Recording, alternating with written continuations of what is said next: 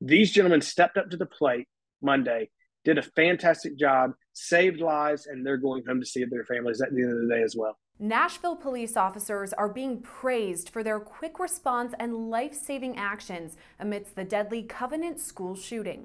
Nashville police officers yesterday are absolute definitions of heroes. 6 people were killed when a 28-year-old opened fire at the Covenant School Nashville private Christian school. Among the victims, 3 9-year-old students, Evelyn Dykehouse, Hallie Scruggs, and William Kinney.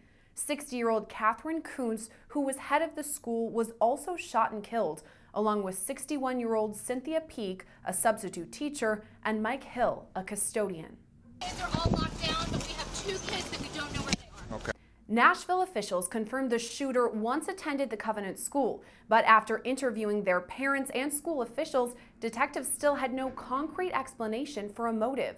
Officials say there were no apparent issues or problems the shooter had while studying there. But even in the early stages of the investigation, it's still clear that they targeted the elementary school. End of this hall is Fellowship Hall. They just said they heard gunshots down there, and then upstairs are a bunch of kids. After the shooting, investigators recovered a so-called manifesto written by the shooter and a map of the school noting entry points. As the early stages of the investigation continue, the work of first responders has now taken center stage. We call them active shooters. I feel like, to be politically correct, they're active murderers. They're there to take as many lives in a short amount of time as possible. And as law enforcement officers, we have to do our job to get in there and eliminate and stop the killing as quickly as possible. Former sheriff's deputy and active shooting trainer Chad Ayers says Nashville officers responded quickly and appropriately, saving lives along the way. There's nothing that I can pick apart on these guys. They did a fantastic job. Lives were saved that day. At about 9:30 a.m. on March 27th, the shooter left their home in Nashville. By 9:53 a.m., surveillance video catches them arriving at the Covenant school. At 9:57 a.m., the shooter messages a former middle school teammate, saying things like, quote, "You'll probably hear about me on the news after I die. This is my last goodbye." By 10:10 a.m., they approached the school armed with 2 rifles, a handgun, and significant ammunition. Video released by the Metropolitan Nashville Police Department shows them shoot the glass of some double doors and then walk inside. At 10:13 a.m., dispatch receives the first 911 call about the shooting, and by 10:24 a.m., officers are on the scene. In just minutes, by 10:27 a.m., officers locate the shooter, eventually shooting and killing them. Retired police sergeant and private investigator Ashton Packe says the police's response was perfect. I don't know what they're doing in Nashville, but they're doing something right. So kudos to Nashville. Kudos to those cops out there who handled absolute business yesterday and eliminated the threat. Officers Michael Colazzo, a 10-year veteran of the department, and Rex Engelbert, a 4-year PD veteran, opened fire, killing the gunman. When things are going really bad, I've seen police officers step up, just that lowest rank of police officer, and I've seen them take over tactical situations, maybe where the sergeant isn't really as tactically he or she doesn't have that talent to say.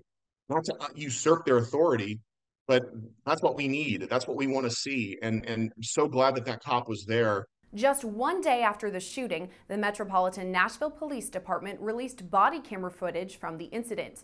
It's that video that Packe says shows real heroism. It is, again, that body camera footage was just an absolute testament to the training of targeted violence response.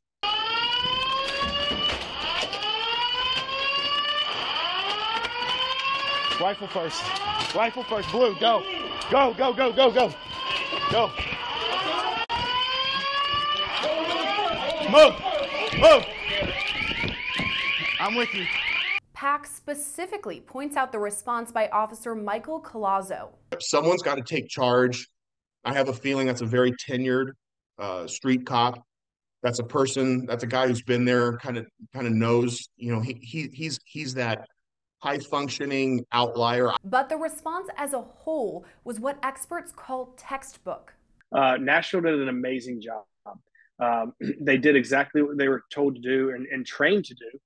Whereas they came in, there was no gunfire. There was no what we call stimulus. So they methodically start clearing those rooms. And as you saw in the video, the moment that the gunfire started erupting again, they left clearing. They went to the sound of gunfire.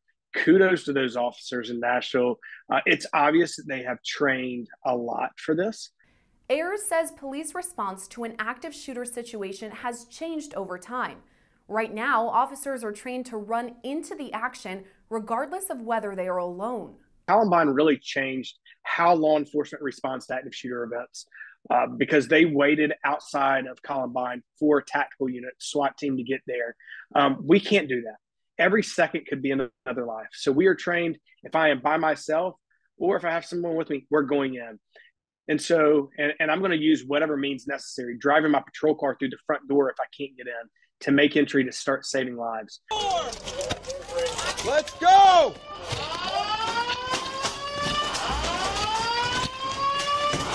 Metro Police!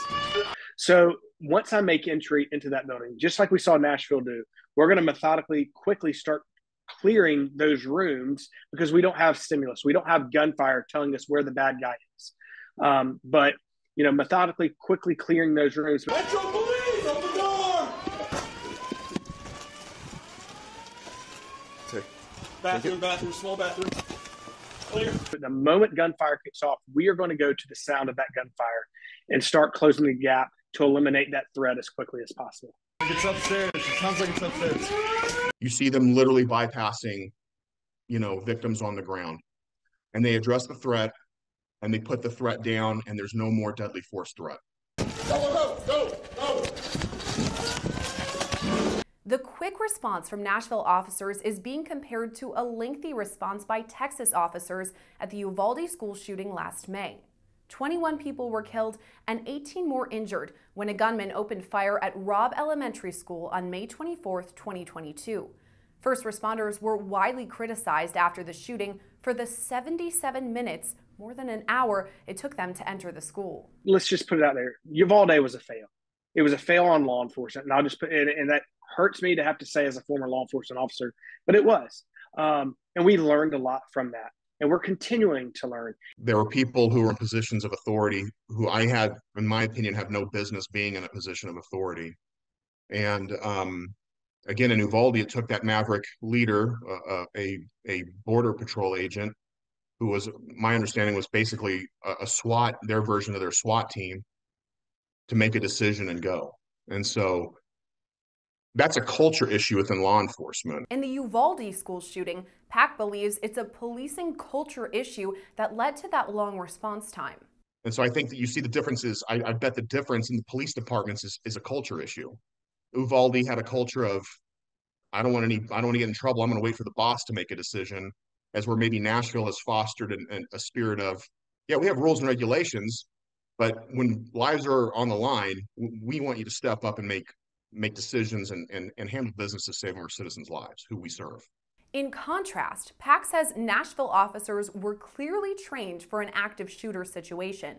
When you see those cops they're almost on autopilot, because they don't have to think about it, because they've done it so many times in training that it's automatic. It's that automatic response to your brain. Training, repetitive training, and reverting back to your training and saying, all right, this is it. You know, this is game day. We are going in here, you know, and I'm going to sacrifice my life for these innocent children. Ayers says training is critical and led to the officers knowingly running into danger. I literally have chills thinking about it, and you can get a lump in my throat because I've been there. You know, I've responded to these types of events before. And when they signed up for this job, they understood that's a risk they're taking. You know, that they may not go home to see their families at the end of the day. Hopefully they're going into this scene saying, I will win, just like, you know, if you're a civilian in the setting, I'm going to survive. And while police training is important, so too is training in schools and offices.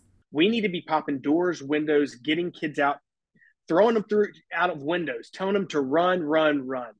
This idea of huddling kids to the corner of a room is horrific. You know, it makes it easy. If we're huddled together in the room, or if we're sitting under our desk, you're an easy target. You're setting yourself up to be a victim. I don't want you to be a victim. I want you to be a survivor. So get out if you can. Take off running. I would much rather be looking for a lost kid in the woods than working a crime scene with them inside that classroom. So if we can get out, get out. If not, we want to shut, lock, barricade that classroom, spread out in the room. I don't care how young you are, how old you are, your physical type. You can do something. Throw things, throw cell phones, spray them with fire extinguishers, but get your hands on these people as quickly as you can. They come in with, to these schools with guns thinking they're in charge, and they're not anticipating any resistance.